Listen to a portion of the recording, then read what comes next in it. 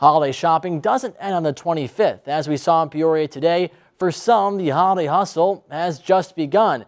Experienced shoppers know some of the best deals and sales can be found after the holiday season, and plenty of others stop by the shops at Grand Prairie today to return gifts the day after Christmas.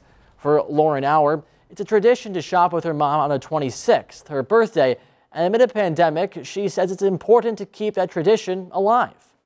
If anything, I feel like it's made me want to get out and shop in the community more, especially seeing different small businesses struggling. I feel like I shop less online now than I used to.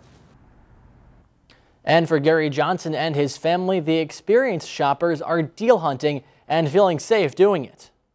We just wanted to pick up a few clearance items, stuff that we normally use throughout the year, get them a little cheaper now.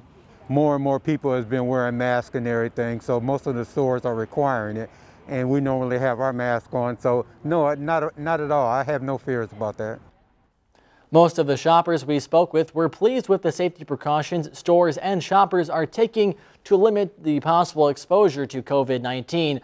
A lot of stores are counting shoppers as they enter to make sure they are staying under capacity.